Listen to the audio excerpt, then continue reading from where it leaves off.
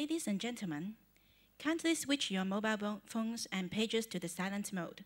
Thank you for your cooperation. Good evening, ladies and gentlemen.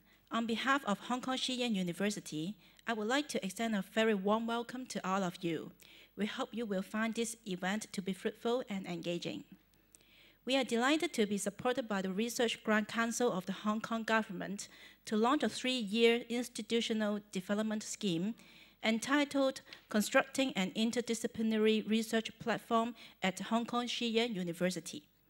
The scheme aims to open up a gateway for promoting interdisciplinary research collaboration at the university.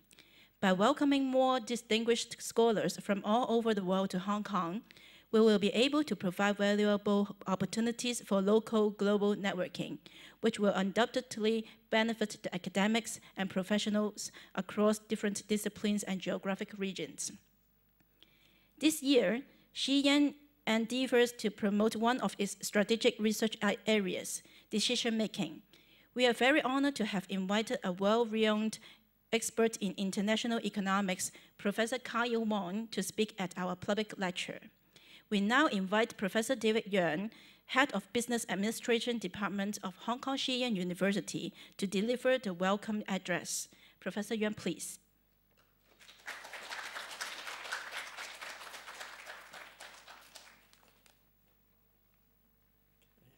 Professor Wong, project members, distinguished guests, and ladies and gentlemen, welcome to this public lecture.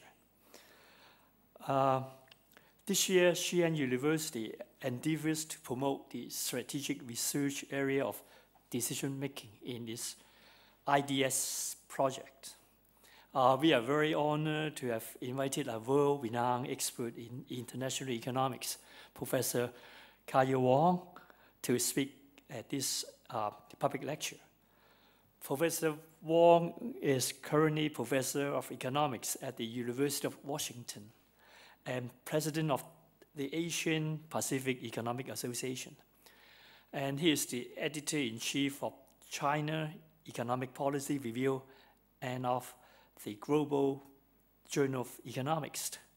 He also serves as editor for Asian Development Review, Journal of Economic Integration, Journal of International Trade, Journal of Asian Economy, International Journal of Economics and Business, Pacific Economic Review, and International Economics and Economic Policy.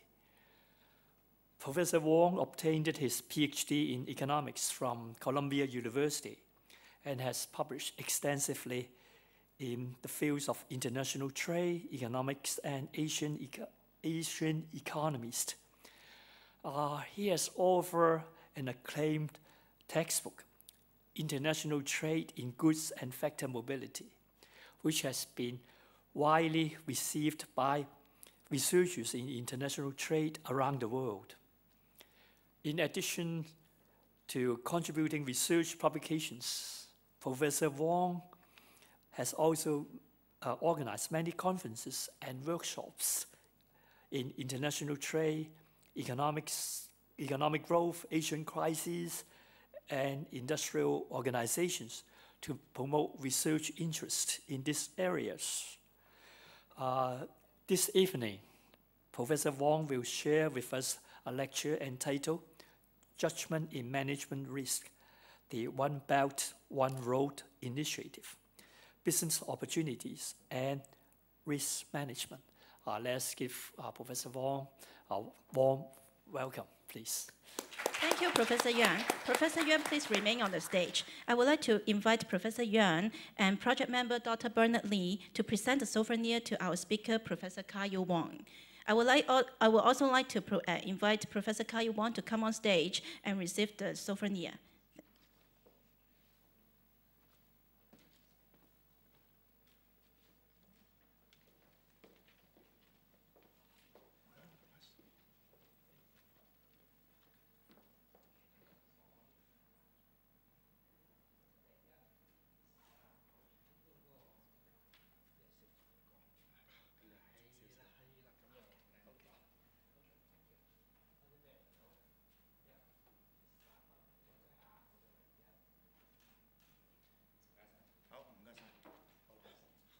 Thank you. Please be seated.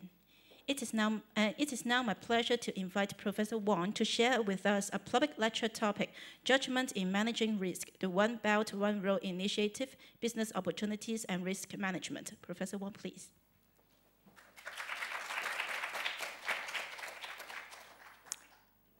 Professor Yang, the program members, especially Jay, and ladies and gentlemen. Well, it's my pleasure to be here, and I would like to take this opportunity to thank Professor Yang's invitation to talk with you about one of the work that I'm working on in something that is very important, not just to Hong Kong, not just to China, but also to many countries in the world, and that is the One Belt, One Road initiative. Before I start my talk, I would like to mention that, Hong Kong is my hometown. I grew up here, and basically I like everything in Hong Kong, except one thing, and that is the food in Hong Kong. The reason is that, every time I come here, I tend to eat too much. I just cannot resist the temptation of tasting more food in Hong Kong. So every time I leave Hong Kong, I would have gained several pounds. And every time I return back to the US, I try to blame myself for not being strong enough to resist the temptation. But now, I would like to take this opportunity to stand up, do some kind of exercise to lose some of the weight that I gained from the dinner tonight. And unfortunately, I just ate too much tonight. Now, the talk that I would like to deliver tonight is about not just the One Belt, One Road initiative, but also some other things related to this initiative. Something about, say, doing business, making money, and also trying to resist or reduce the risk associated with doing business in some of the countries included in the initiative. Okay. So hope, after tonight's talk, you would know more about the initiative, and in case you are thinking of investing in some of these countries, maybe tonight's talk will give you a better picture of what is lying ahead. So the talk here, I'll try to give you a summary of what I am going to talk about. Okay. So basically, I'll try to describe what the One Belt, One Road initiative is, and then I'll try to have a discussion of the economic impacts of the initiative on the countries along the roads, and also on China and some of the countries that are not along the roads. And then I'll try to talk about, what kind of business opportunities that we can expect, and also how to manage the risks associated with investing in some of these countries. Well, probably you may have heard of the One Belt, One Road initiative many times, because it seems to be one of the hottest issues in Hong Kong, in China, and in some other countries as well. So as a result of that, probably you don't need me to repeat some of the things that you have heard before, but I still have to give you a rough picture of what that initiative, in order to highlight the economic impacts that I am going to talk about. So, the initiative is a huge project. Okay, you know that probably. And it was proposed at the end of 2013, which is, slightly more than 2 years ago. Okay. So it's not too long ago, but within these 2 years, a lot of things have happened. And we can say that, the initiative has already started in some of the countries. So basically, the initiative can be described by the land Silk Road and also the maritime Silk Road. So let's look at a picture, or let's look at a map of what this initiative is about. So the map shows basically, well, the land Silk Road and also the maritime Silk Road. So the land road is about, well, the connection between China and some of the European countries, going through a lot of countries using mainly high-speed railway. Okay, so basically, the land Silk Road is to move people and commodities faster from China to Europe or from Europe to China. And if you look at the land Silk Road, well, basically it is not just one road, although the English name is one road, but basically it has many routes or routes, okay? Because, well, there are just more than one way of going from China to Europe. Okay, so from here you can see that, well, we have the upper path, the middle path, and also the lower path connecting China and Europe. And in addition to that, we can have the maritime Silk Road moving goods and people by sea. Okay. So if we want to describe what that initiative is, well, basically we just say that the initiative is trying to move people and commodities faster, more directly from China to Europe and Europe to China. But of course, when we say China and Europe, we should not neglect some of the countries in between. Okay, so we have the Central Asia, West Asia, Middle East, Eastern Europe, and so on. So basically, there are altogether 63 countries, or maybe more, okay, in between China and Europe. Okay, and in order to ship people and commodities from one end to the other end, we have to go through these countries. Now, according to at least one article, there are altogether 63 countries that can be identified. But strictly speaking, the number is not fixed because it all depends on how the roads are to be built and how many countries would be involved. So the number 63 is not fixed, but at least for the time being, we can use 63 as the base. Okay, and try to see, well, how many countries would be involved in the initiative. Here I have a table showing, well, the relative sizes of the countries. And so basically I try to group all these 63 countries into several groups. The Southeast Asia, Central Asia, South Asia, West Asia, or Middle East, Eastern Europe, and even Africa, and also, of course, Russia and Mongolia as well. Okay, so you can see from the table that, well, basically, their GDPs are of, well, considerable sizes. In the percentage of the GDP in the world's GDP is also given here. I also showed the China's share in the world's GDP, and you can see something like, say, 13 to 14%. And out of all these 63 countries, and of course, China's size is the biggest. That is, of course, easy to understand. Okay, so you can see that, well, when we say that trying to move goods from China to Europe, so that is exactly what we are trying to say. And the countries in between are much smaller, okay? And as a result of that, the focus is on China and Europe. And after all, that is the original idea of the Asian Silk Road, okay? So we are using that term here to describe the objective of this modern Silk Road.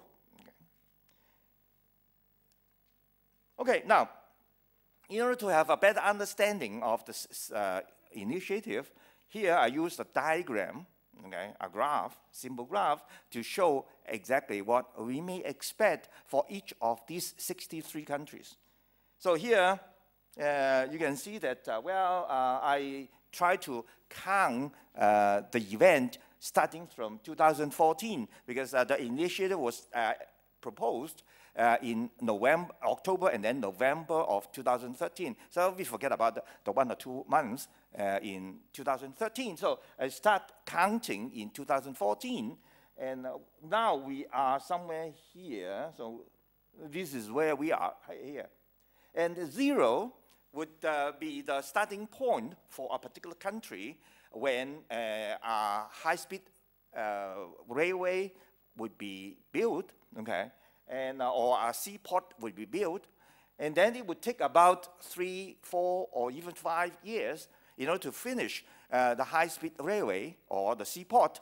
So I put 3 plus somewhere here, okay, that signifies the end of the project. Okay, so roughly speaking, we can have stage 1 here, and stage 2 and stage 3, depending on where we begin the project and where we end the project. Okay, now this would be useful for us in analyzing the economic impacts and also the business opportunities, something that I'm going to describe later. Okay, now these 3 stages actually have names, or at least I can give them names. Okay, stage 1 would be the stage in which we start promote the initiative, and we would have the Chinese government negotiating with some of the governments of some of these countries. Okay, so this is the stage when we have promotion and negotiation. And then in stage 2, we have the construction of the facilities. Facilities here refer to the high-speed railway, and also seaports, airports, roads, logistic facilities, and so on. Okay, and then when we start finishing the construction of the project, then we would enter stage 3. Now, stage 3 is the post-construction stage. Now, this stage would be very important when we talk about the economic impacts. Okay, the reason is that stage 3 would cover the time after the completion of the facility, and it can go on forever. So it can cover 10 years, 20 years, 30 years. So starting from stage 3, the economic relations between China and these countries, and also Europe, would be entirely different. Now, I'll talk about that later. Okay, now, we are in the promotion and negotiation stage. Okay, so basically, it would be a stage carried out by the Chinese government. Okay, so, if you pay attention to what the Chinese premier would be doing when he visits some of the countries, then you know that he is not just the premier of China, but also the salesperson of high-speed railway for China. Okay, so every time he goes to a new country, then he would try to promote the high-speed railway. Okay, now that shows that, well, this is the top priority of China in establishing and in improving the economic relations between China and some of these countries. Okay, and well, this is a stage carried out mainly by the Chinese government. So in some sense, that is not too much that we can do, and not too much we have to worry about. Okay, now, China, or at least the premier of China, okay, when talking about the high-speed railway with some of these countries, he actually received a very warm welcome and high interest in building up the high-speed railway in their own country. Now, why is that? Okay. Now, China has some assets, okay, when promoting this high-speed railway. First one is the track record, okay. Now, if you pay attention to the high-speed railway, and of course, Hong Kong is the southern end of a line going to Beijing. Within the 10 years, so basically, China built up a huge network of high-speed railway in China. And that is our world record, okay? And now, the length of the entire high-speed railway network in China is more than what the total length of high-speed railway in the rest of the world. So actually, China's network occupied around 60% of all the high-speed railroad in the world. Okay, now that's one thing. Another thing is that, I'm not sure whether you are aware of that. The longest bridge in the world is in China, and it is part of the high-speed railway between Shanghai and Beijing. Now that is the longest bridge in the world. And how about the second one? Also in China. And how about the third one? Well, also in China. And all these three bridges were built in the last 10 years. Okay, so within 10 years, China has established a lot. Okay, and when China wants to convince other countries to build similar high-speed railways, China can show its track record and can show its experience, can show its achievement to other countries. Okay, and later I'll go over the Indonesian case showing a successful story of China.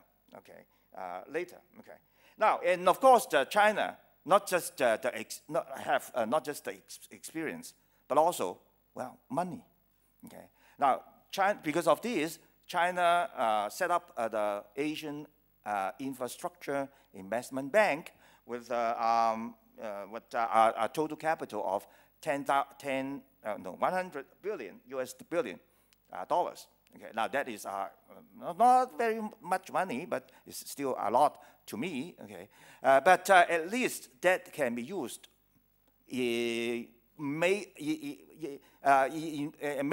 for the construction of high-speed railway and seaports, okay, in Asia, okay, and so that is why when other countries have heard about the high-speed railway, well, they are thinking of getting the money from the AIIB. Okay, well, in fact, China was never shy of saying that the AIIB is related to this One Belt, One Road initiative. Okay. Now, in addition to that, China established the Silk Road Infrastructure Fund.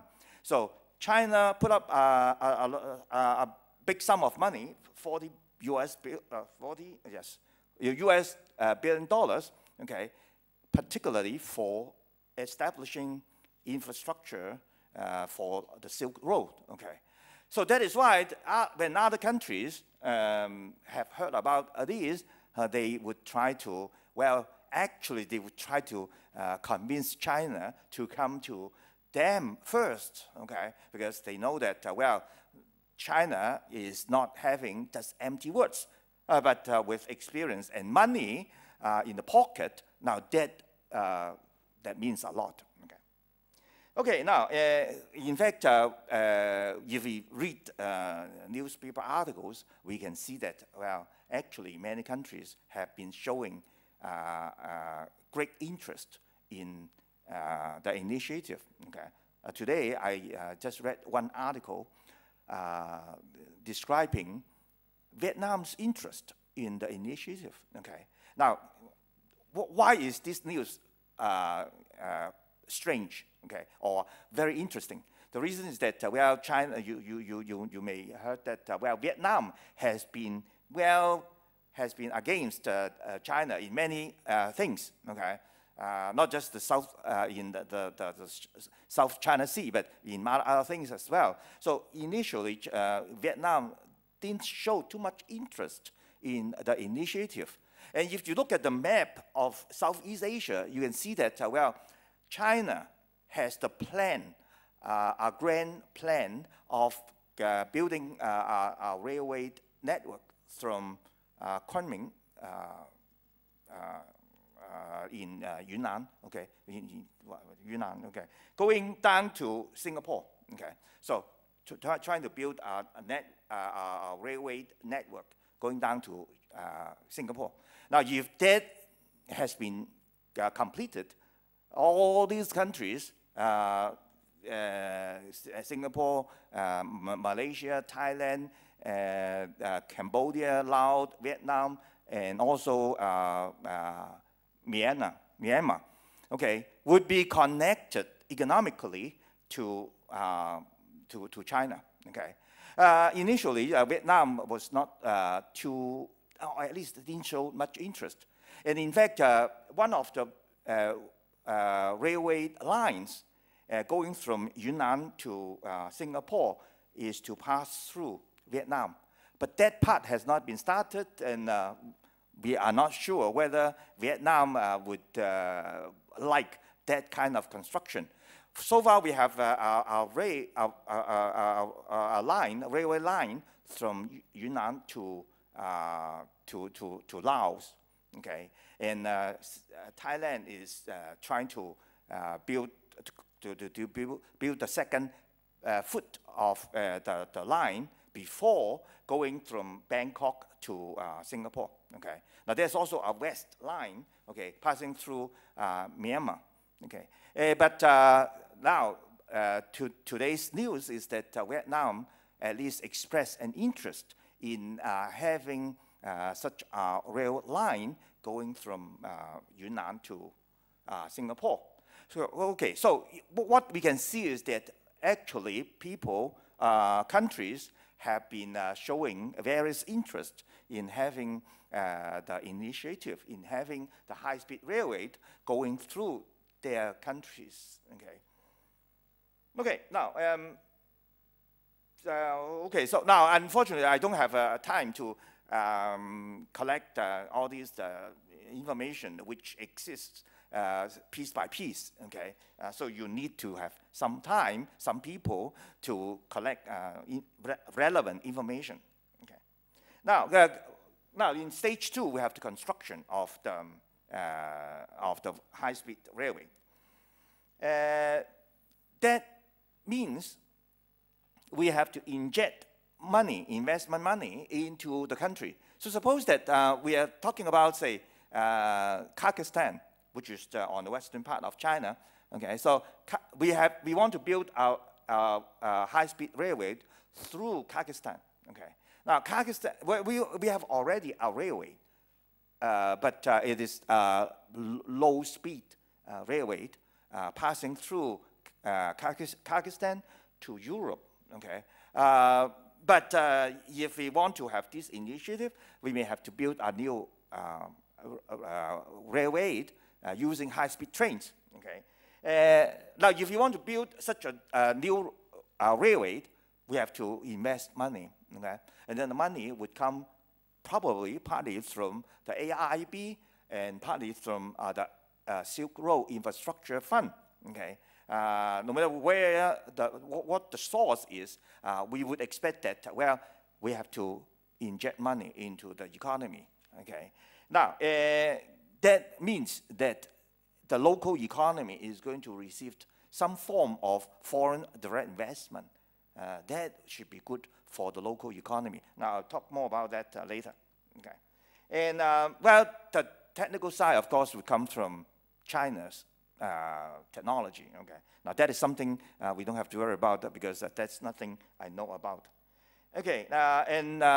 But in addition to the construction of the railway lines, we would have big demand for other associated commodities. Okay, something like, say, a screw, okay, or a chair, or something like that. Well, in order to complete the construction of the high-speed railway, we need a lot of things. Okay. Now, of course, the part of the things will come from China, but part of some of the parts may come from some other countries. Now, if the money comes from AIIB, there has been a saying that all those investment projects will give priority to the members of the AIIB. Okay, meaning that well, if you have a country in Germany, okay, maybe you would have received some kind of priority as a supplier to some of the goods needed for the construction of the rail lines. Okay, and that is in fact one obvious reason why so many countries are interested in being a member of the AIIB. Now, if you go back to last year, to or actually maybe more than 1 year ago, to see how the AIIB was formed, you will see that, well, initially the response was not that big, and the story was that, well, the US has been trying to discourage some of the countries from joining the AIIB, and then toward the end of March last year, many countries tried to join in and to become the founding members of the bank, okay? And Germany was joined the bank within in the last week of March, okay? Now, probably one reason why they are so much interested in being a member of the AIIB is that, well, their companies would receive some kind of priority in supplying parts and materials and products to the projects financed by the AIIB. Okay, and as a result of that, well, if you have a company in one of these countries, then probably you should pay attention to what is going on in the AIIB and also in the initiative. Okay, now here let me give you an example, a case study of what may happen in the future for some of the countries when China is building the high-speed railway. Okay, and that is the Jakarta-Bandung line. Okay, the line is an interesting case, although actually that line is not part of the Land Silk Road, because Indonesia we are talking about the Java Island of Indonesia. It is away from the Land Silk Road, so this is not part of the Land Silk Road. But this can show what we may expect from future high-speed railway to be built from China to Germany, okay? Because here we are trying to, China is trying to build a high-speed railway, okay, between Jakarta, which is the capital of Indonesia, and also the largest city in the country, okay? Bandung actually is the third largest city in Indonesia, and both of the cities are in the Java Island. Okay. Now, the railway, okay, was first suggested by Japan back in 2008. So the Japanese government tried to promote the bullet train, okay, technology, and try to convince the Indonesian government that they should build a high-speed railway. Okay, and then back in 2014, suddenly China jumped in and tried to make a new proposal. Okay, so as a result of that, the Indonesian government has had two proposals in front of it, and then it can choose between these two. And eventually, China won the game. Okay, so Indonesian government accepted China's proposal. Okay, now let's try to see what China is proposing. Okay, and so the signing of the contract was in October 2015. So basically, shortly after, or maybe about a year after China submitted a proposal, China won the case. Okay, and what that is that well, the distance is a very short one. It's only 150 kilometers, which is not too long. Okay, and that is why some people argue that maybe the distance is not long enough, and it does not justify the building up of high-speed railway. But you have to keep in mind that, well, this can be regarded as the first leg of a long high-speed railway from Jakarta to the second city. I forgot the English name of that city. 泗水 3點水個4. That is the second largest city in Indonesia. So basically, the final plan is to complete the construction of the railway. Okay, but at least for this short part of the entire rail line, it would take about 3 years to complete. Okay, and the total investment would be 5.5 billion US dollars. Okay, well, that is in some sense not too much money using the standard of high-speed railway. Okay, but the good part, something that we should pay attention to is that such a high-speed railway would reduce the time to travel from one city to another from 3 hours to about 40 minutes. Okay, now that is a reduction of the time of transportation by about say 70%. Okay, 77%. Okay, so in that case, you can see the magic or the benefits that we can get from such a high-speed railway. Now, I will use some of the numbers here, to help us understand what the initiative may be in the future. Okay. Okay. Now there are two roads. Okay, land. Okay, and maritime. Now, land basically refers to the high-speed railway. Okay, because we want to move goods and people faster from China to Europe. Okay. Now, of course, for people, they can fly. Okay. But for goods, okay, it's not that easy to fly. Okay, especially if you are talking about some bulky things like machines, cars, and things like that. Okay. So you still have to rely on trains. Okay. And if that is the case, then of course you want to move the goods faster. Okay. And that is what the Land Silk Road is about. And basically, there are the upper route, okay, upper route, whatever, okay, and the middle one, and then the lower one, okay. And the exact line actually has not been fixed yet. So that would require further investigation, okay, later. So at least right now, this is the plan, okay. And another one, the maritime Silk Road, refers to the construction of seaports, airports, and so on, okay.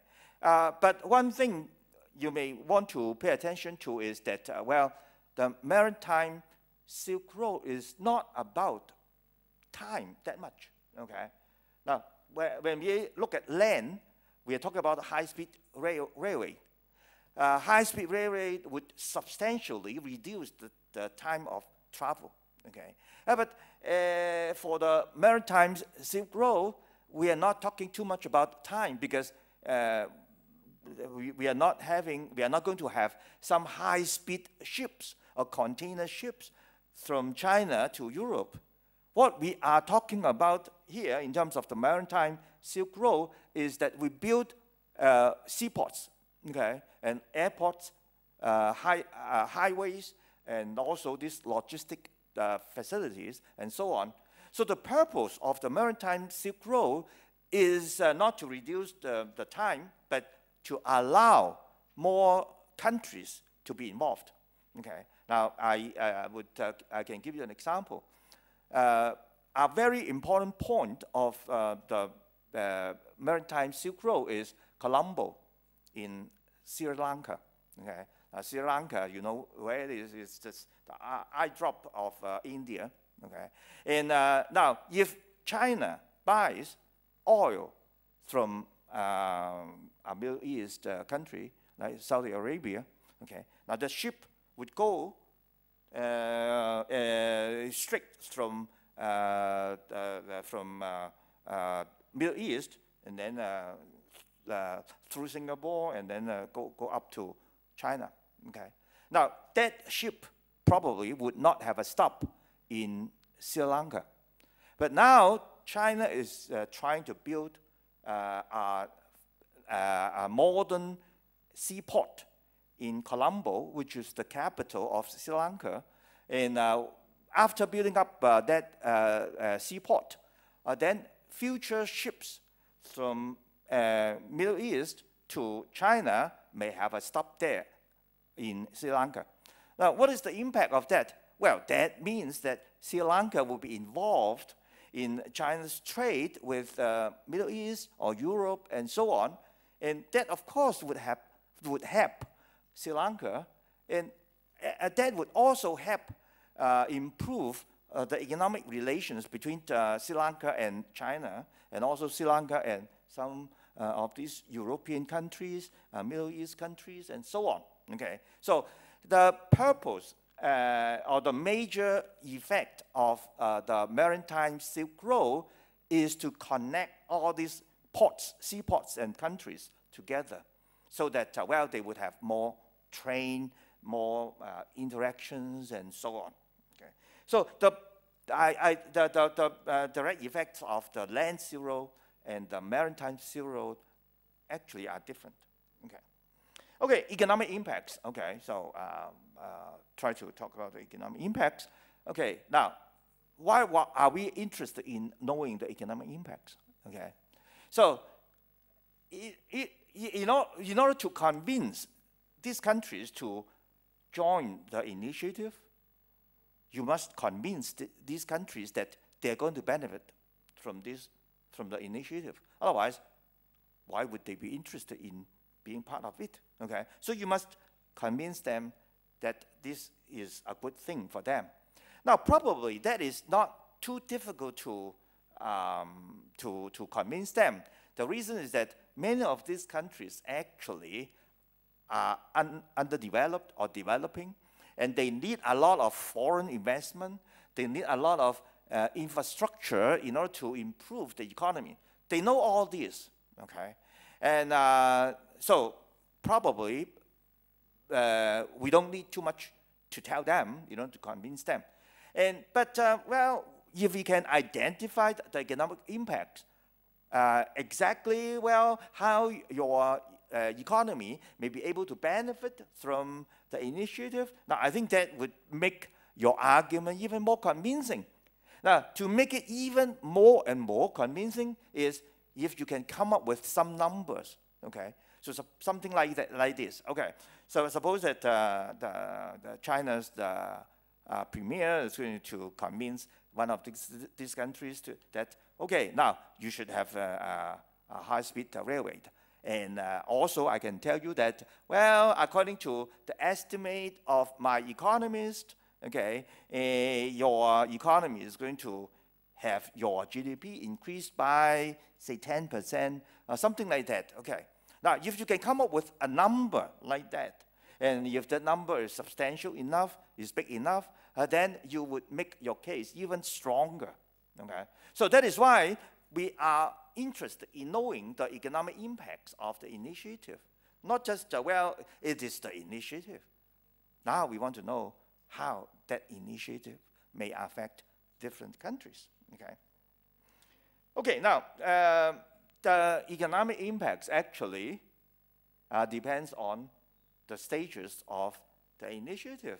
So in different stages, because we would expect something different, and therefore the initiative may have different economic impacts. Okay. Now let's go over the stages and see how each of these stages may affect the countries. Okay. Okay. Unfortunately, here I can only offer some analytical framework. Okay. So I can tell you that, well, how we can measure these impacts. Okay. But unfortunately, I don't have time to do the actual empirical estimation. Okay. But at least maybe sometime in the future, or by me, by some other people, and so on, we can try to measure the figures, in terms of figures, numbers, okay, how different countries may be affected.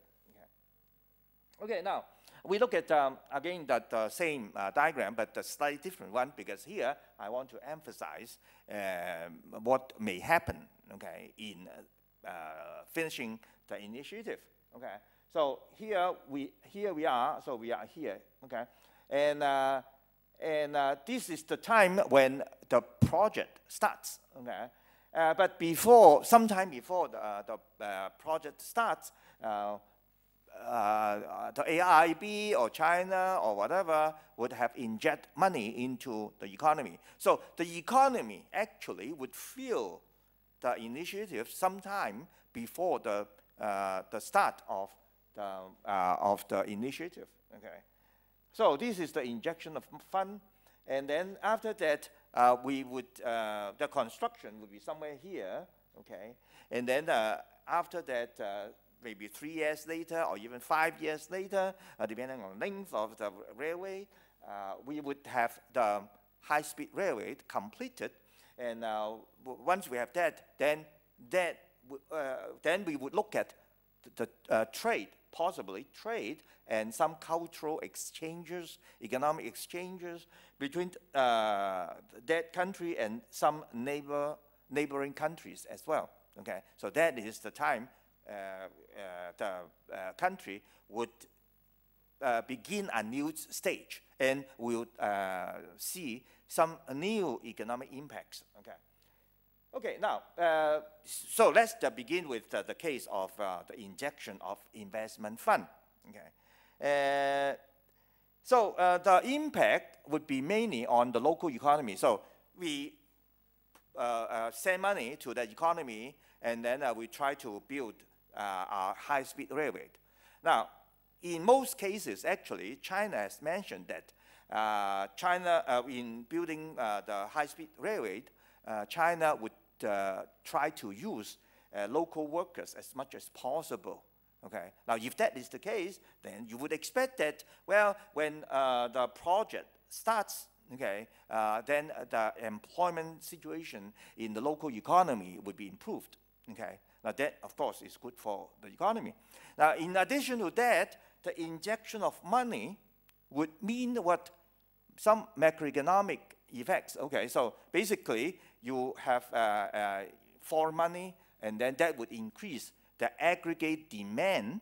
Okay, and when you have more money, then you would create some multiplier effect. Okay, so the total impacts on the local economy may actually greater than the initial amount of the fund injected into the economy. Okay, now that would be quite important. Okay, okay. So these are the macroeconomic impacts. Okay, there's an estimate of the number of workers to be employed, but I don't have the number with me. Or here, maybe I can mention that actually I'm writing a paper on the One Belt, One Road initiative for volume on the Asian Pacific economies. Okay, so in case you are interested in this, you're welcome to send me an email. Then I can send you a copy of that paper when it is ready. Okay, and then that paper would have a lot of more examples and more numbers. Okay. Another possible impact is on the economic growth of the economy. Okay. Now, when we have the high-speed railway, say through Pakistan, okay, actually this is just a line of the train, okay, through the country. There may be 2 or 3 stops inside that particular country. But then for the economy, in particular, the long-term impacts, okay, you would expect that, well, only those neighboring areas close to a station would be affected, okay, more directly, okay. But that is not the end of the story, because once you have a high-speed train station there, obviously you want to build some connecting roads, some connecting train lines, and so on, okay. And therefore, that would call for more investment, at least in the areas close to a high-speed train station, okay. So that push, in some sense, that would push the local government to invest more, either through borrowing money or through local raising of local money or whatever, okay.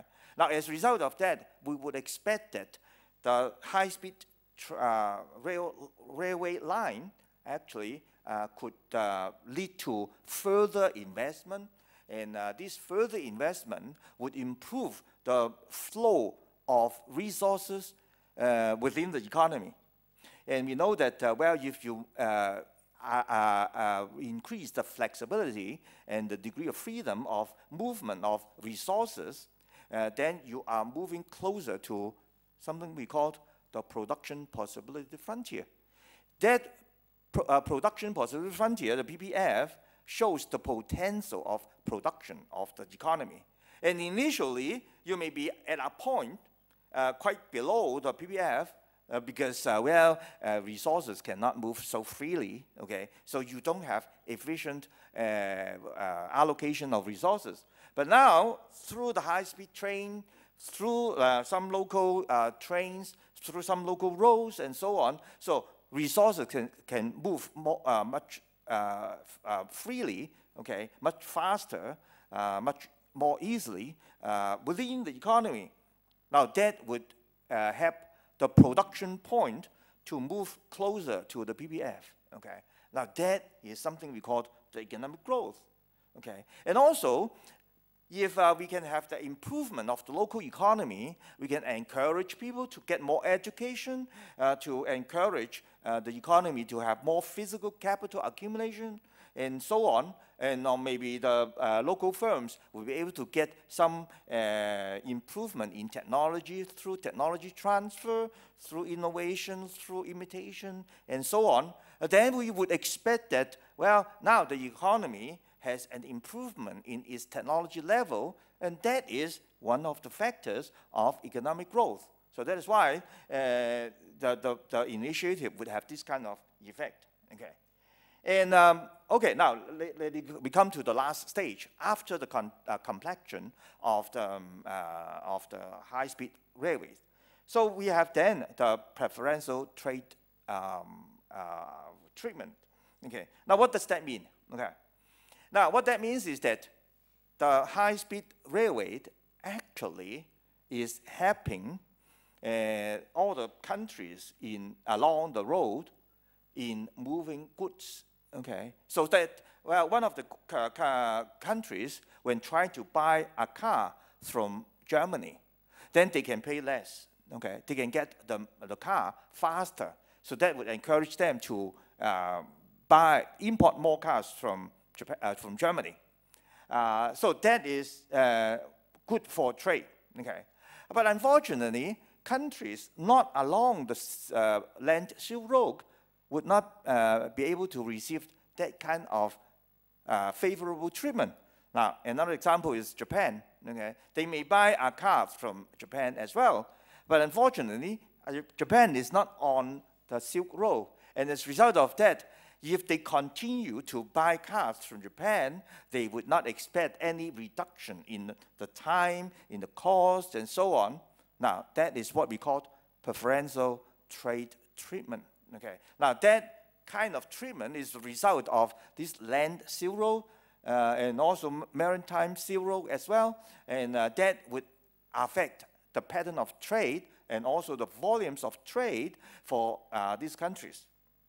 Okay, now, the Silk Road, well, generally would reduce the time, okay, of transportation, okay, and therefore that is good for trade between that country and some other countries, and that would improve trade, the volume of trade, and the effect of that is what we usually call trade creation, okay, so we have trade creation.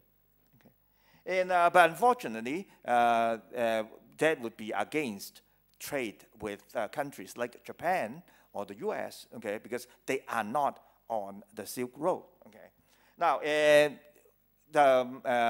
Jakarta Bandung case that I just described actually shows that, well, when building up a high-speed railway can reduce the time for transportation by something like, say, 77%.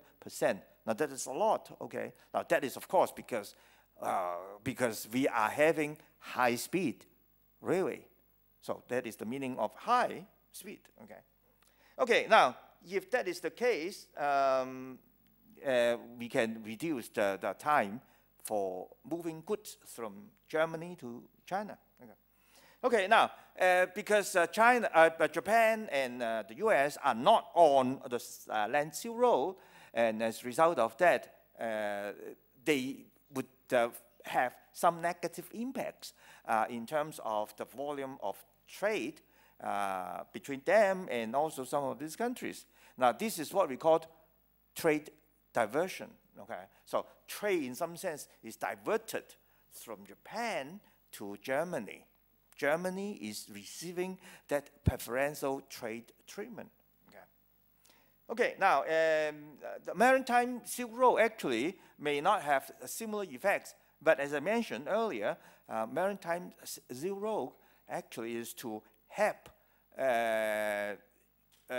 some of these countries more connected, okay? So as a result of that, maybe we can consider, again, the Sri Lanka case. Maybe initially, Sri Lanka may not have that kind of incentive in buying cars from Germany because, well, if they want to do that, they would have to order a certain number of cars from Germany directly. But now, because of the Maritime Silk Road, the ship from Europe going to China may have a stop in Sri Lanka. So as a result of that, Sri Lanka would feel that, well, the cost of getting cars from Germany is not that high. Maybe now I want to buy some cars from Germany. Okay. Now that is, of course, is a good thing for Germany. But on the other hand, Sri Lanka can also take advantage of this to sell goods to Germany. So goods can flow in both directions. Okay. So something we can therefore expect. Okay.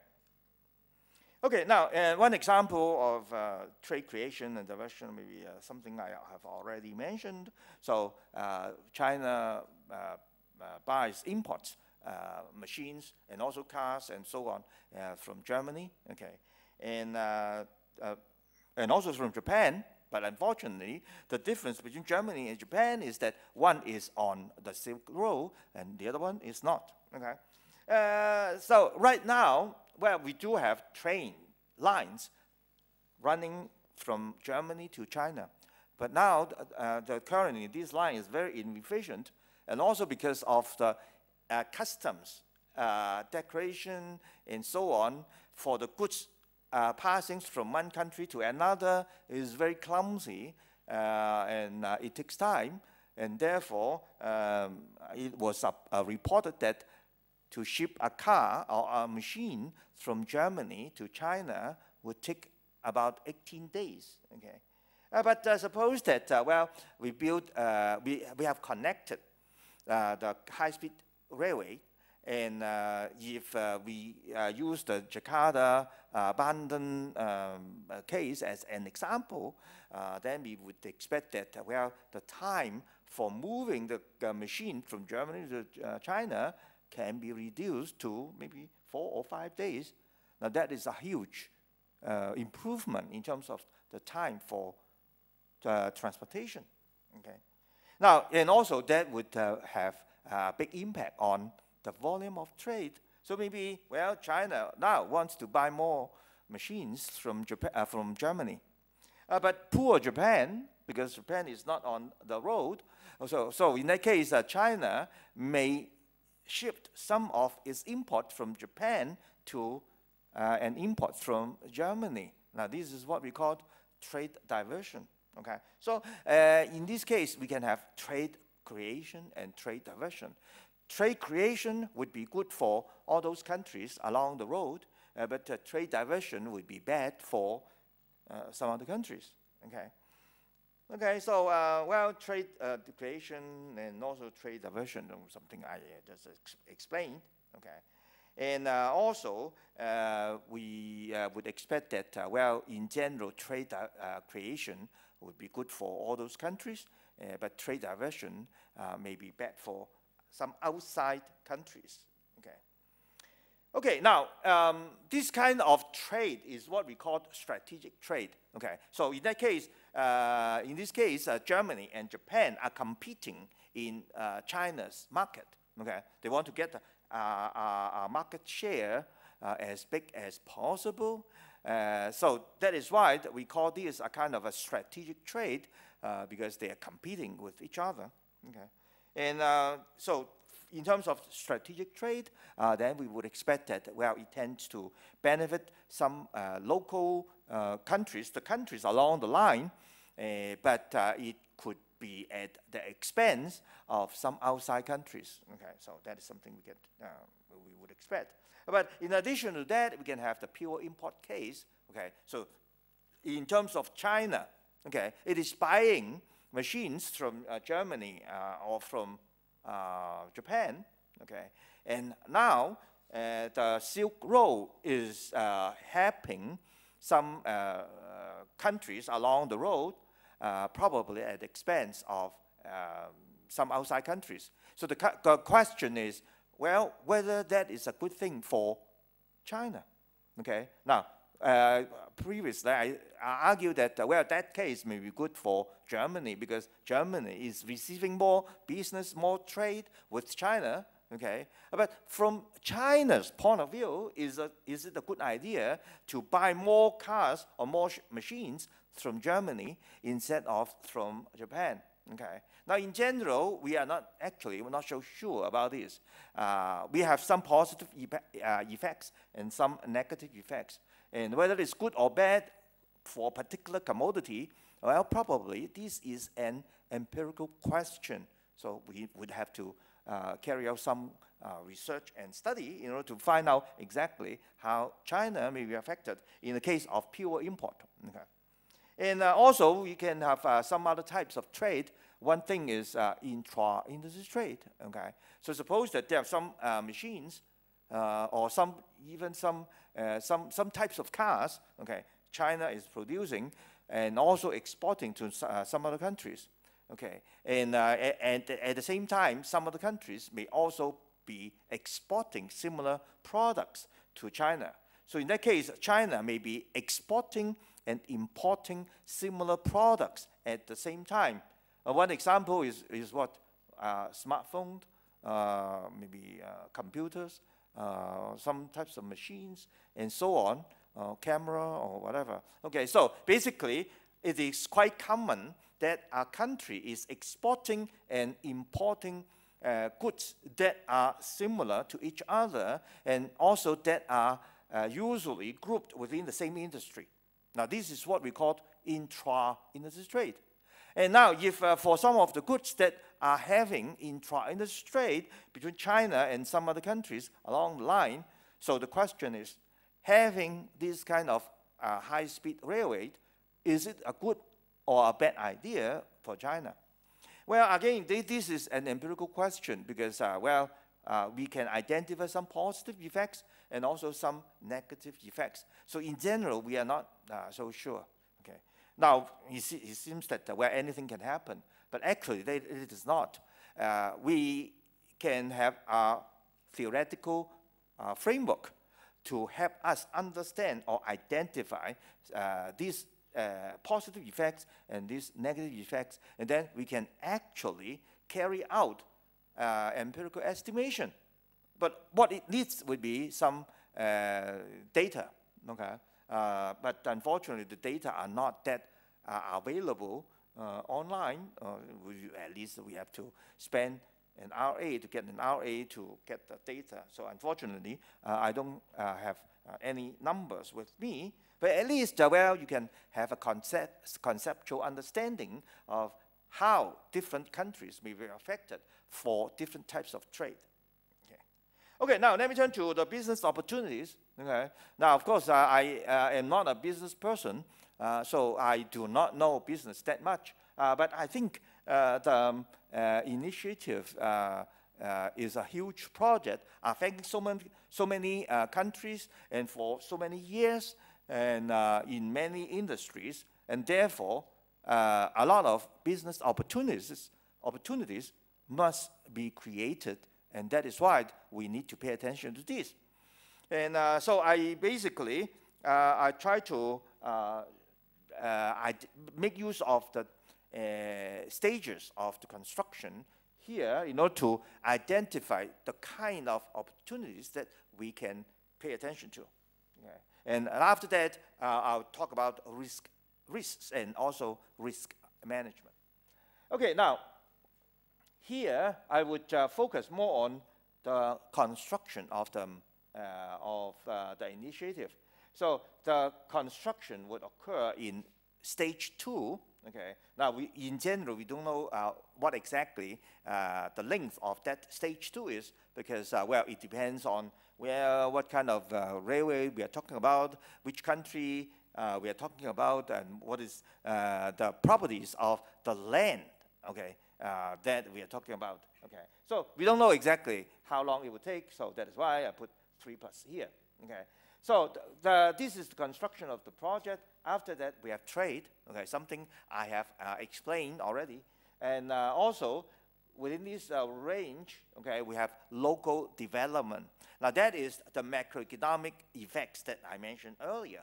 Okay, so the local economy is going to receive the positive benefits from the initiative because they are the local economy is receiving some investment fund, okay, and it may receive foreign direct investment from outside companies as well. Okay.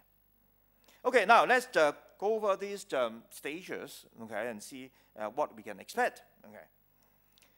Okay. Now, so we need to know what kind of goods and services would be needed for before our company would be able to determine how it can benefit from the initiative.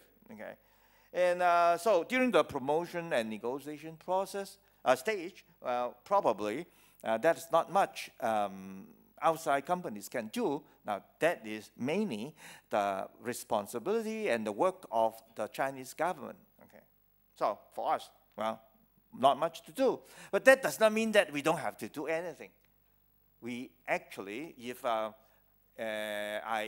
am, well, a potential investment firm, here I would start collecting information and data and of all these countries, okay, so that I know, well, whenever an opportunity arises, I know immediately that, well, what I have to do. Okay.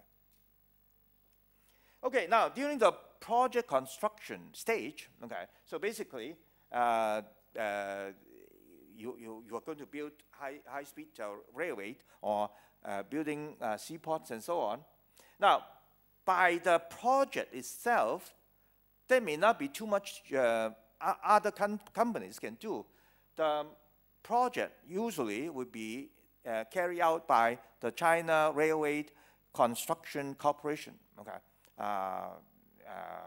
so basically that is a state companies, and it would carry out the construction using its own technology and so on.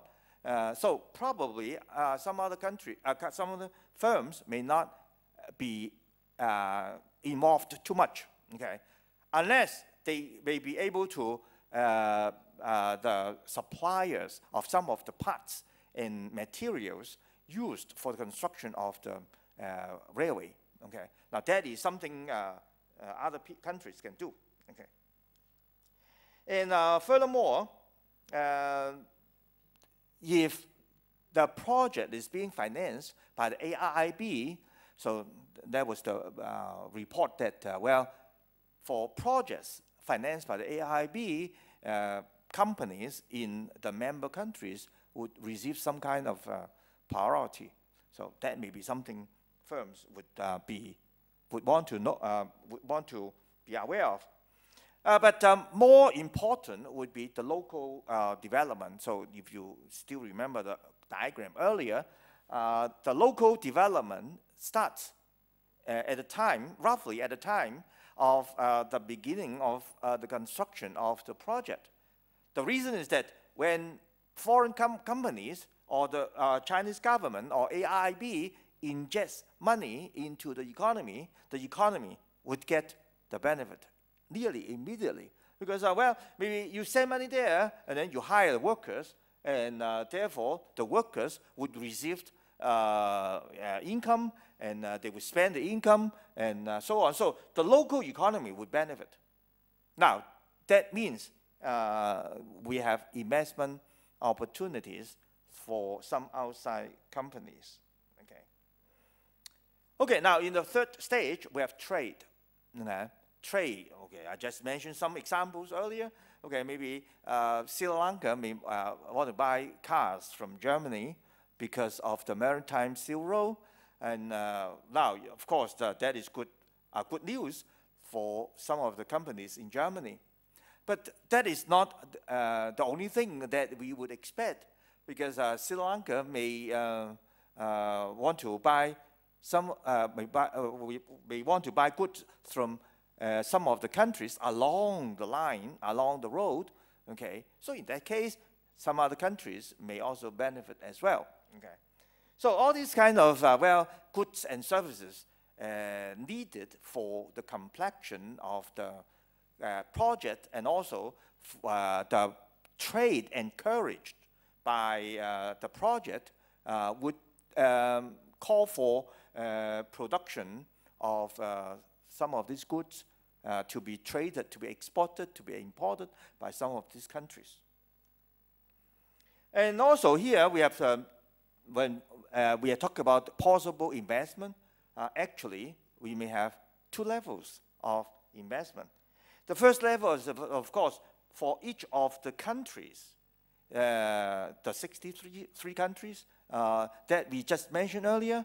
For each of these 63 countries, maybe for a particular company, we may want to, well, determine, well, if I'm going to invest there, for example, Kazakhstan, okay, so if I'm going to invest in Kazakhstan, so how much should I invest? Okay, what is the optimal level of investment, and in which industry, and also how? Okay. Now, you determine all this. Okay? Now, that is the first level or the lower level of investment. Now, on top of that, you have the higher level of investment, the second level. Okay? And that is, companies usually will have a limited money for foreign investment. Okay? It does not mean that you can send as much money as you want to other countries for investment. Okay, so suppose that you have a fixed sum of money, and now you have 63 countries, and in each of these countries you may have already determined how much you are going to invest. Now, what you are going to do in terms of this fixed sum of money, you have to allocate. You have to allocate this fixed sum of money. So how much money I should send to this country, how much money I should send to another country, and so on. Now that is the level we should determine. Now it seems to be complicated, but of course it is not. We have, you write up a program, and then we run some computer program, then we can get the result very easily. And well, of course, we may have to be aware of the existence of economies of scale. For example, we may want to invest in India. We may also want to invest Bangladesh.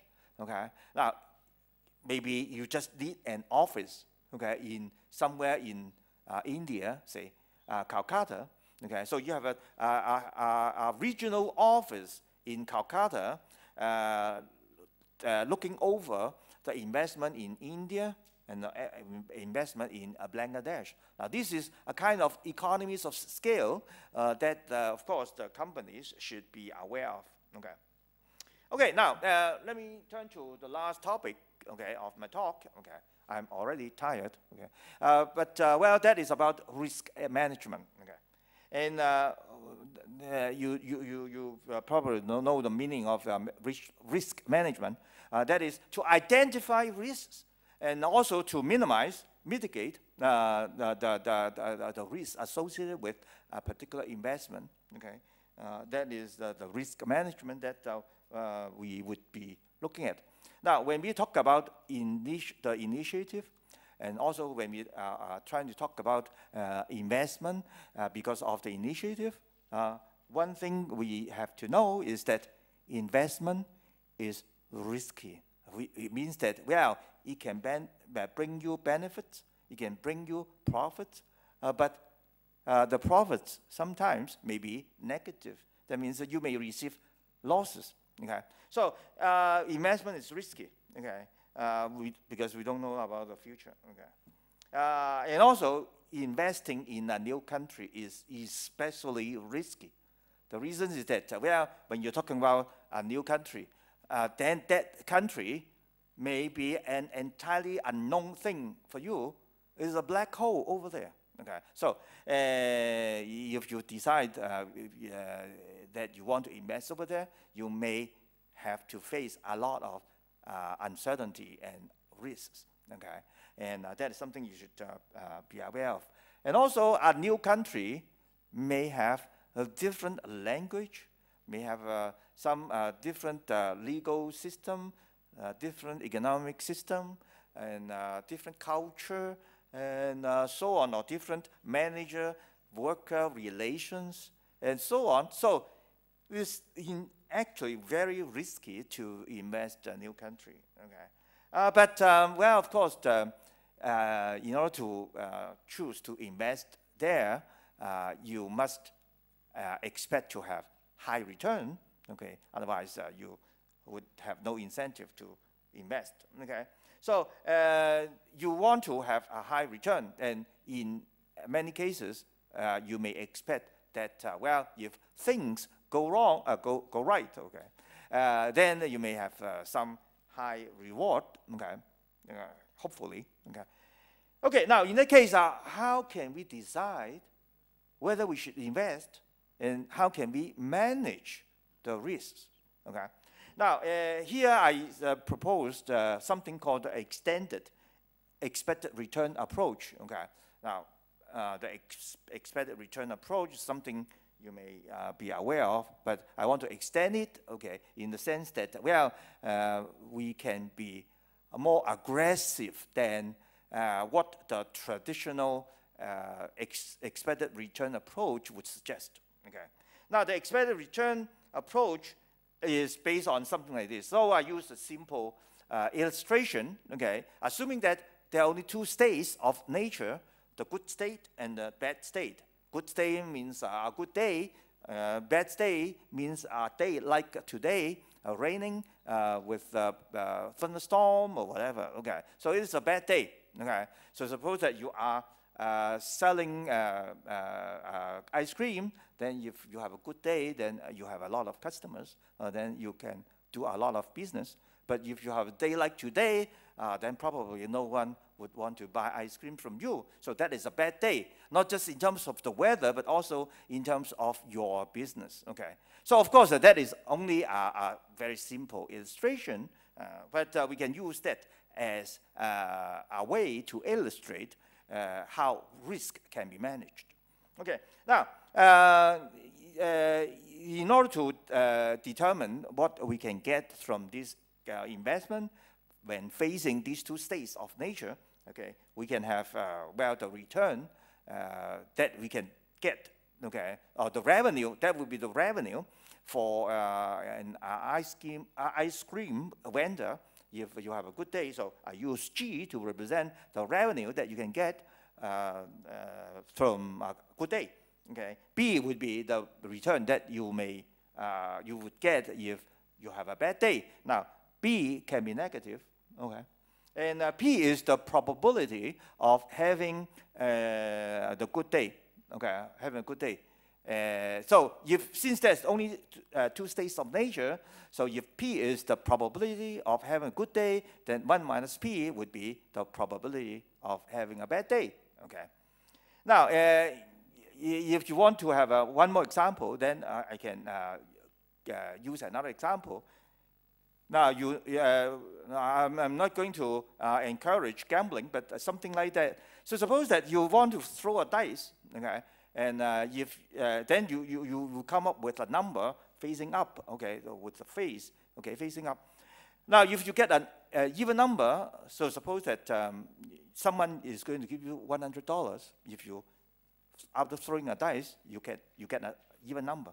But if you get an odd number, then you have to pay that person $100. Okay. So in that case, using this formula, the G is equal to 100, B is negative 100, P is equal to what?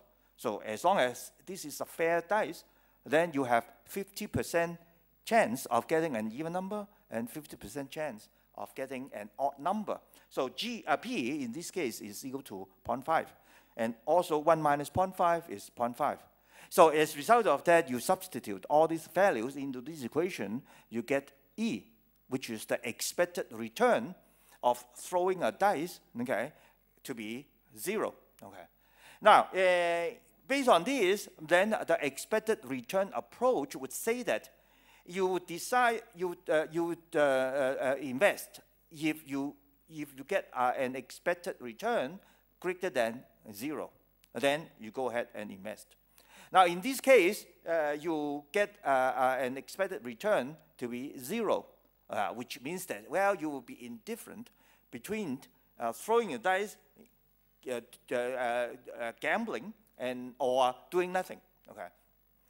Okay. Now, this is the expected return approach. Okay, and also this approach can be extended to rank two projects. So suppose that you have two projects, and these two projects may have different returns and may be facing different states of nature, and then you can calculate, therefore, the expected returns for these two projects. And then the approach would say that you choose the project that would give you a higher expected return as long as that expected return is positive, okay, or non-negative. Okay.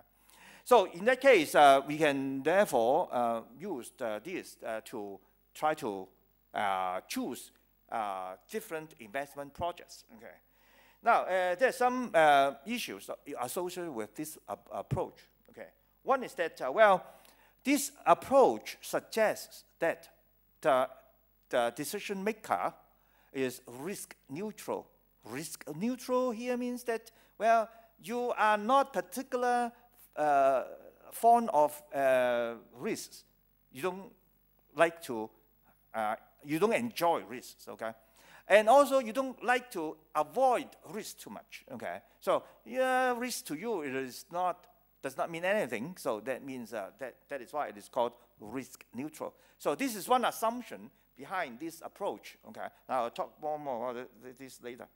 Oh, okay, actually, this approach, okay, this assumption actually is not consistent with something that we observe, okay, for people going to casinos, okay, to Macau or whatever. Okay, so you go there and gamble. Okay. But we all know that, well, the odds against the gamblers in all casinos are negative, against. So the odds are against the gamblers. Okay. That means if you go to a casino and gamble, basically you are losing in the long run. Okay. So if you gamble indefinitely, okay, then you are going to lose. Okay. Now, if that is the case, that means that when you gamble, then your expected return actually is negative. So if you use this approach, then you would say that, okay, I should not gamble. Okay, now if you follow my advice, then you should not do that, okay? So you should not gamble, okay? But I'm using this example to raise your interest, maybe, okay? So we are not able to use this approach to explain gambling. One way, of course, is to say that, people like risks, so they are risk-loving lovers, okay? And therefore, they get enjoyment from taking the risk, okay? And therefore, they are willing to gamble even though the expected return is negative, okay? Now, but we should not use this argument to explain the behavior of the governments. The reason is that the government is making the choice for people. Okay. So in that case, the government should not take too much risks. Okay. So the government should not behave like a gambler and try to enjoy risks. So that is nonsense. Okay. So the government should not be risk-loving. And on the other hand, government should not be too risk-averse. Okay, meaning that you should not avoid too much risk. You should not do that. Okay, you just take risk neutral. Okay, because you are spending other people's money. Okay, so you have to make the good choice. So that's why when we talk about say project evaluation, then we can assume that the government is risk neutral. Okay, another issue is the volatility. That is, we may have the expected return like this, but the return may jump up or this or down, up, and so on, so that the expected return is something like this. Now, if you have two projects, one is having a particular expected return, and then you have another project of the same expected return, but then for the other project, the return may not be so volatile, so maybe it's not moving that much. Now, if you know this, then of course you would choose the one that is less volatile. Okay. Now, of course, that in some sense you are away from the risk neutrality assumption. Okay. But at least in the market, we have a way to describe this volatility and how that may affect your decision. And the most important model is what we call the capital assets pricing model.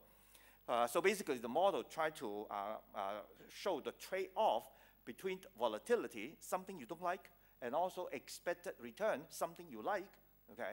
And try to show the trade-off between these two. But this model actually is not too applicable here. The reason is that, you are talking about initiative, something that has not happened before.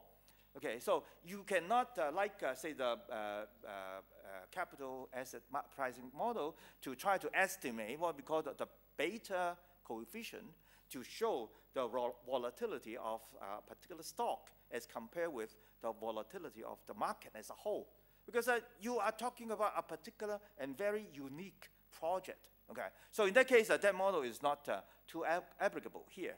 And as a result of that, we should, I think we still should rely on the expected return approach. Okay, but here I want to suggest that maybe we can do something slightly better than the traditional expected return approach, and that is what we call, that's what I call the extended approach, extended expected return approach. Now, why is that?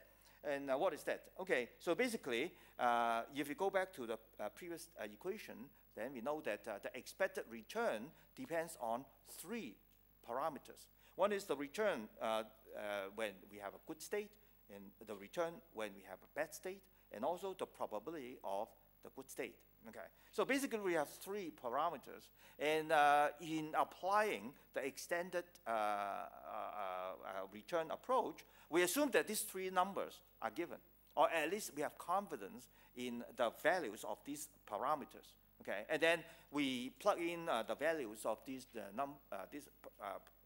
3 parameters, and then try to see whether the expected return is positive or negative. Okay, so that is the usual approach. But actually, we can do something more than that in most cases. Okay, okay. Now, in that case, what we can argue is that maybe we can try to spend money on improving the expected return of a particular project. Okay, so in this equation, E is the expected return that we can derive from the early equation, and except that now in that equation we assume that the values of some of the parameters can be altered, can be improved. Okay, C is the money that we spend on improving the expected return, and therefore the profit or the return to the government is equal to the new expected return minus the money we spent. Okay. Now in this case, the money we spend is something we would be able to calculate, and E is something that we would have to do some estimation and so on. Okay. Now in that case, we'll try to see how we can improve the situation. So basically, I want to argue that, we try to spend money on, go back to the equation. Now, so we try to improve E. But how can we improve E? Now, there are 3 ways. Since we have 3 parameters, so we have 3 ways of improving E. One is to improve the probability of good state. Okay, so suppose that you're selling ice cream, and suppose that you have a way to affect the weather. You just try to get more sunny days. Now, if you can do that, then you improve P. Okay, and also you can improve G. That is the return that you can get when you have a sunny day. Now, how can you do that? Well, try to put up a big sign in front of your shop, your store, or whatever, saying that, well, we have very nice, delicious ice cream, something like that. Okay. So in order to attract more customers. Now, if you can get more customers, then you can get more business, then your return during a good day would be improved. Okay. And maybe the third way is to reduce the value of B. Okay. Now, B is the return, which is negative when you have a bad day. Now, as long as you are able to make your loss during a bad day smaller, then you're improving E. Okay, so that is 3 ways of doing that. Now, in terms of the initiative, what can we do? Okay. Okay, now, in increasing P, the probability of having good state, well, to do that, well, we can do, the Chinese government in particular can get more information, then try to know more about the chance of getting the contract signed, the chance of completing the initiative, the project, and so on. So that is the way to improve P. Okay.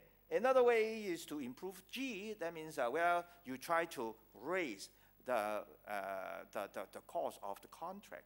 So now Thailand is negotiating with China about the price of building a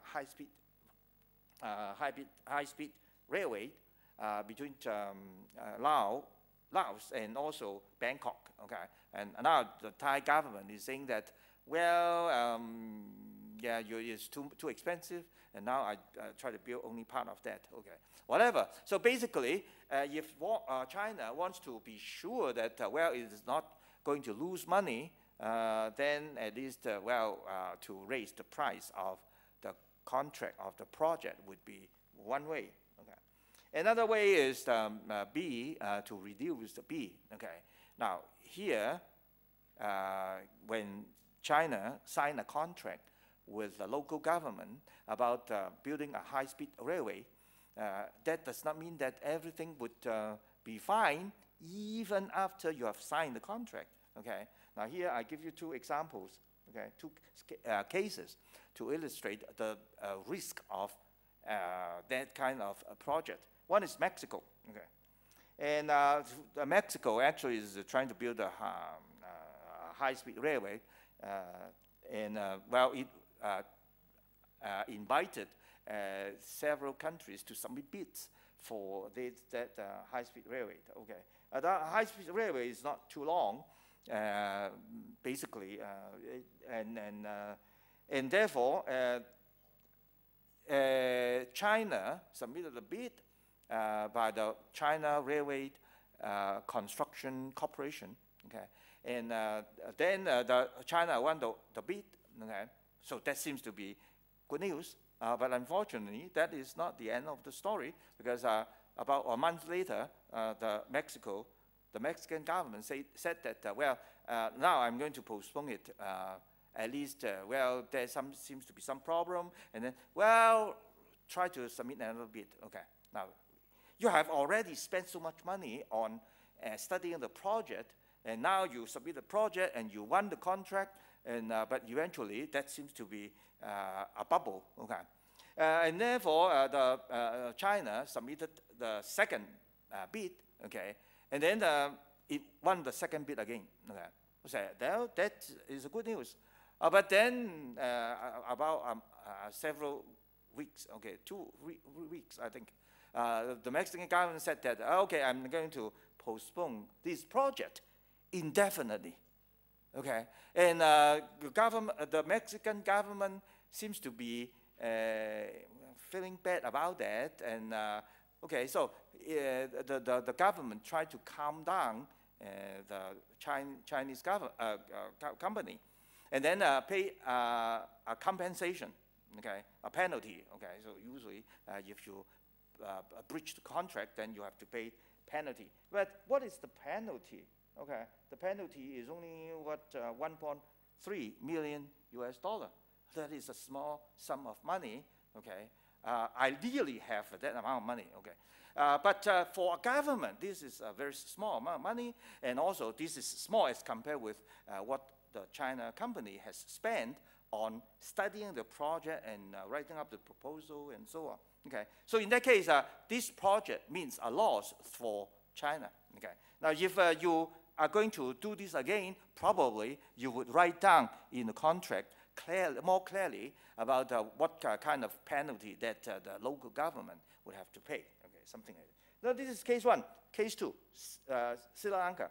Okay, so I mentioned about this earlier.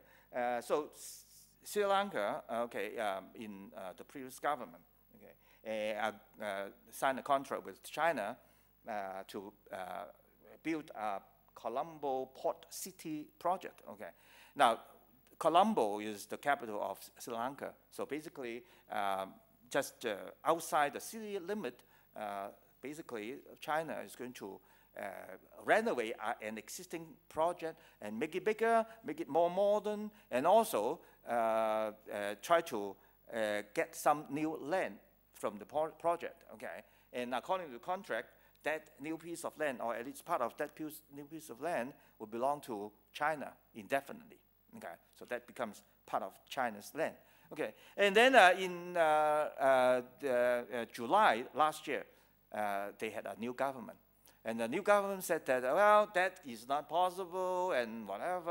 Okay, so in that case, the new government asked the Chinese government to stop the project. Okay, the project has already started. So they are building the port already. But now they have to, China has stopped that project. Okay, and that was January 2015.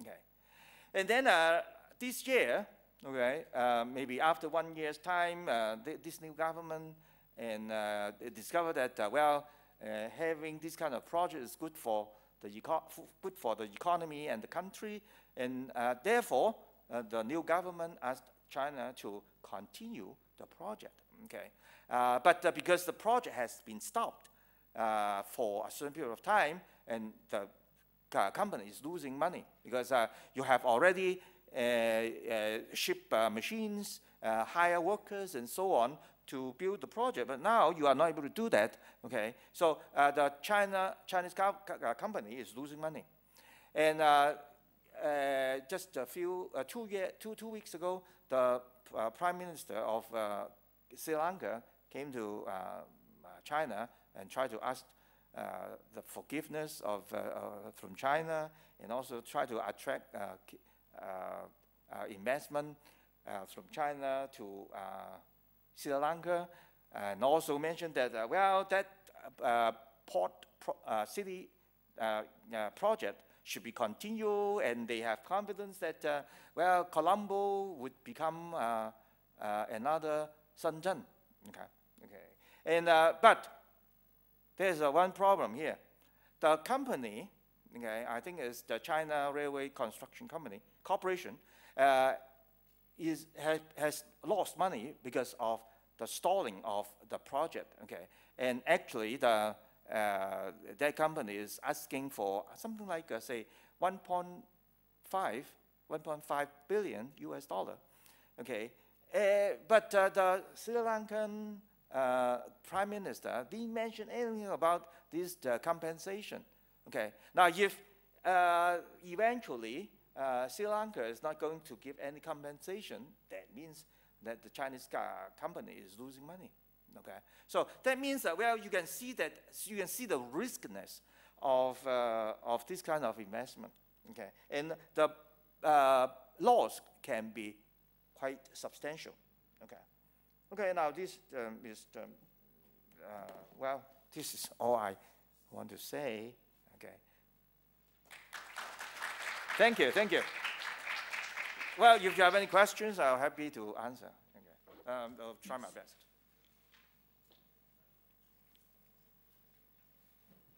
Oh, okay.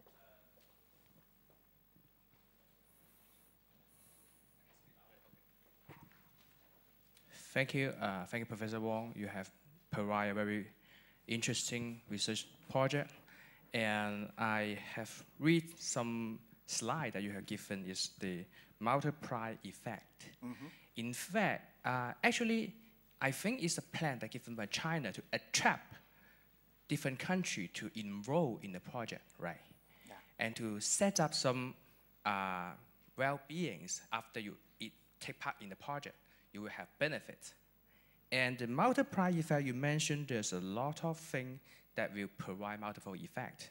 Like you have mentioned technology, labor and capitals, the inflows, And I believe that if we focus on the multiplier effect, different countries may have different have emphasis on different kinds of capitals or different kinds of the labors or something, technology. Different countries have different requirements or different needs to input. So if we focus on this part, I'm interested whether you have done research on the multiplier effect, so that on the cost side, on the cost of investment, we can have a minimum optimizations of the cost, so that on the cost side you have minimum research, so that we can minimize the cost, so that we can satisfy the requirements and attract the countries that go into the projects. And so on the other hand, you focus on the returns. The return side, you have mentioned the good days and bad days, and you provide some suggestions. And is it possible to develop further, to detail, so that how the good days come from, how the good earning of the good days, so that they can have any calculations to extend this research, and so that we can have the maximize and on the left-hand side. So I think the project will be more complete and more interesting. I'm not sure whether our understanding is correct or not. So I just provide some questions, and so that's the questions. Thank you. Should I answer now, or what? Oh, okay. Yeah. Well, thanks for your comments. Actually, the multiplier effect is the ordinary multiplier effect in macroeconomics. So basically, you can something like say the government spends $1, and you have a multiplier of 5, for example. Then altogether, you get $5 additional in the economy. So this is the ordinary multiplier effect. Right. Right. Now, the multiplier may be different in different countries. Okay, that depends on the saving rate. Okay, and also if you look at say additional effects on the local economy other than the high-speed railway, actually we have to look at different countries individually, because the Chinese government is signing individual contracts with different countries. And the contracts in general are not the same. Okay, now I can give you an example. One contract would state that, well, when China is going to provide the technology and the fund and so on to build the high-speed railway, and they actually mentioned the stops, okay, in different cities, okay, inside the economies. And also the contract specifies what China can do in addition to the station. Okay, one contract would mention that China has the right of developing the land along both sides of the train line, especially close to the station. That means, well, China is trying to get some additional benefits from the project. Okay. Now that is something this paper cannot analyze too much, because it varies from one country to another, and also the story is still being unfolded gradually. Okay, so we are not at the end of the project. We are not at the end of this of the initiative. So there are so many things that I do not know, and also so many things that no one knows actually, because this is still up to the negotiation between the Chinese government and also some of these governments.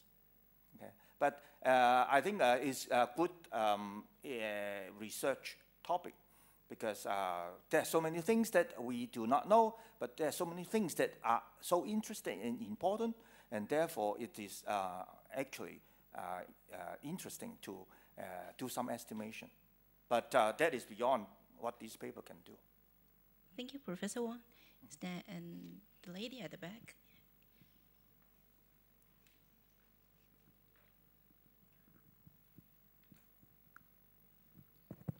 So thank you for giving this talk, which is pretty comprehensive.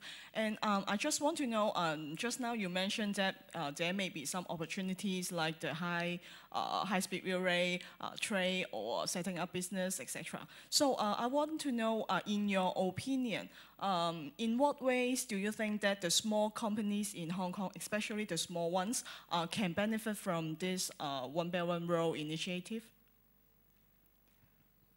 Okay, actually, one point I mentioned, emphasized in the paper is that you have to do some investigation, because you have to know what kind of goods and services would be needed for the initiative, and so on. And also, you know quite well about your what your company can offer, but you have to try to see whether what you can offer and what the local economies would need can match. Okay?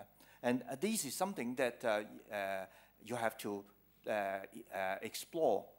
And if I were a manager of some large companies in Hong Kong, other than providing the financial services to these countries, something that people have been emphasizing, but I think that we can do something more than that. So if for a large company in Hong Kong, I would suggest that the first thing they would have to do is to know more about these countries. Okay? And maybe one thing they can do is to set up a local branch over there. maybe a small office. It does not have to be very big because now you don't know what you can do. But maybe a small office over there to have a better understanding of the economies, okay? And then whenever opportunities arise, you may be the first one to know, okay? And probably you were the first one to get the benefits, okay? Now, I'll give you an example. Suppose that in order to build the high-speed railway, the China Railway Construction Corporation would need more screws, for example, to tighten the bridge or whatever. And if you have an office there, maybe you would be the first one to know such a need, and then maybe you would be the first one to arrange for these screws. Okay? So something you have to be there in order to know more about what you would be needed. And also I mentioned earlier that China actually, in signing some of the contracts, China mentioned that, well, it has the right of developing the land along the high-speed railway line. Okay. Now, if that is the case, then you know that, well, probably China is going to build houses and so on. Then you know that, well, that station is going to attract a lot of local residents. Okay. Basically, business would grow substantially, and in that area, then maybe you'll be the first one to do that. Okay. Build offices, buildings, apartments, and so on. Okay. So that is, well, I'm not too experienced in doing business, so that is the only thing I can think of. But the principle is that you have to be there. Thank you. Yeah. As time is running short, we can have one more question.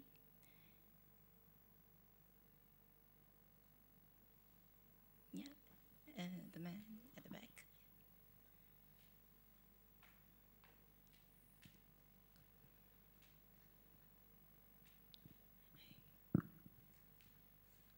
So first, thank you for giving an inspiring talk, and I'm curious about do you think the management risk is high in Hong Kong under this new initiative? Well, high is a relative term, so I don't know what that means. But actually, you can do an assessment of the risk, the possible returns, and so on, before you decide whether you want to invest there. Now, there are some types of business that would have much lower risks. For example, trading. Okay. Now, in one of the diagrams, I show that, well, in the third stage, you have trading. Now, suppose that you have trading of these economies, then the risk would be smaller.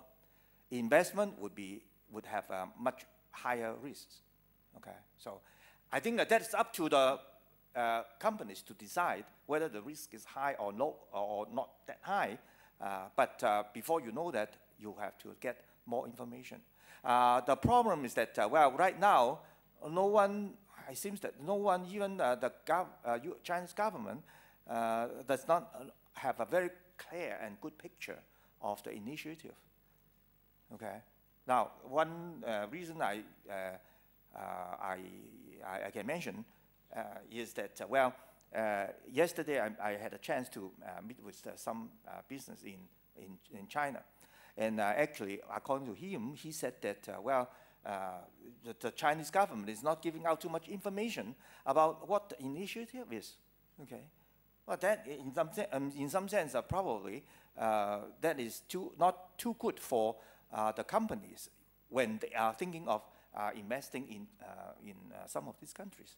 But one thing we can understand is that, well, the initiative is still new. New in the sense that, well, it's not too much time after it was first proposed. And also, it is new because nothing like that has happened in the past or in some other countries. No one knows exactly what they can expect. And something has to be developed. Okay?